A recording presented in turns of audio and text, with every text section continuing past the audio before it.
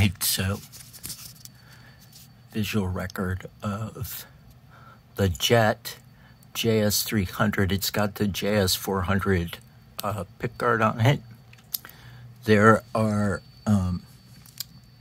two Mojotone 58 quiet coils in the neck in the middle, an Artec Giovanni Vintage Humbucker 2, which is an Alnico 3 humbucker that's at about, I'd say 8.8, 8.9, which is split. Two Borns push 500K pots, 500K as recommended by Mojotone.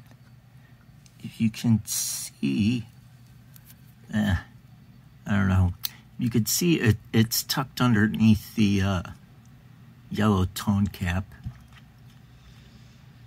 There's a 470 picofarad treble bleed, also as recommended by Mojotone.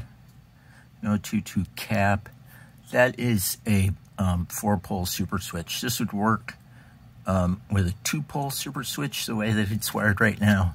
There's super switches in there. You can wire it any way you want to. This is the coil split for the humbucker, and when the knob is in the down position, it is split. It's a partial PRS style split. So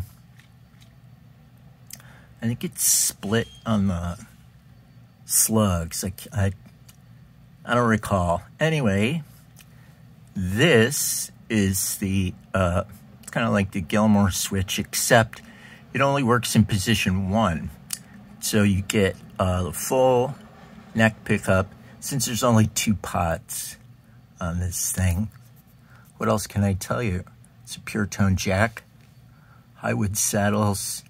This is the original bridge plate, which is Wilkinson M series. It's got a full steel block and 5 exotic raw vintage tension springs. Exotic, X-O-T-I-C, like the pedal maker. So there you go.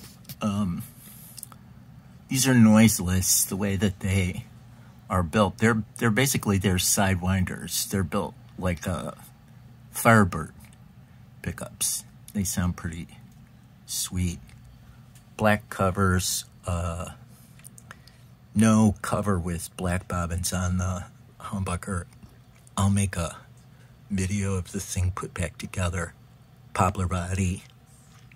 It's actually pretty cool.